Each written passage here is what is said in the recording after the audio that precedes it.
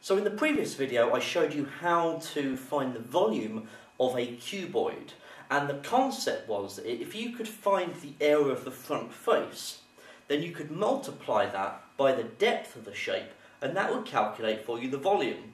So if you take that to the next level, what you need to do is find that volume of the front shape, no matter what that shape is, multiply it by how long the shape is. Okay, so if you get your front area and multiply it by the depth, then you have volume is equal to the front face area, so let's say just the area at the moment of the front, multiplied by the depth.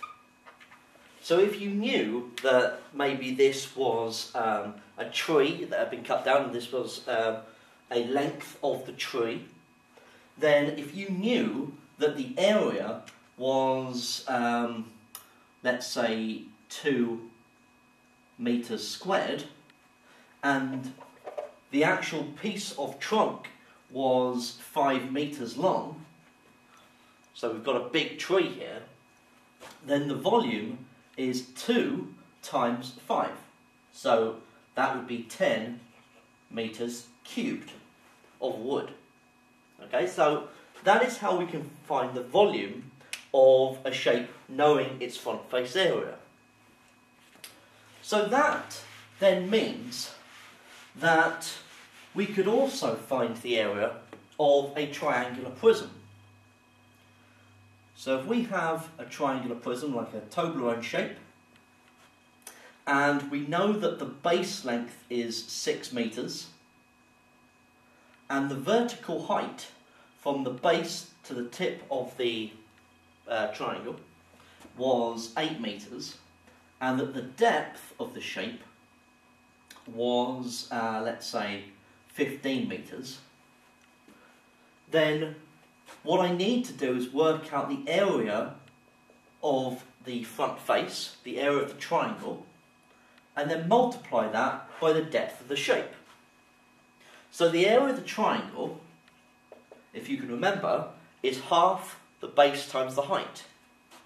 So half of the base times by the height.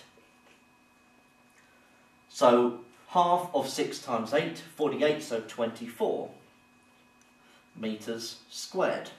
So that is the area of the triangle. So the volume of the shape is when we multiply that 24 by the depth of the shape, 15. So 24 times 15, do a little calculation.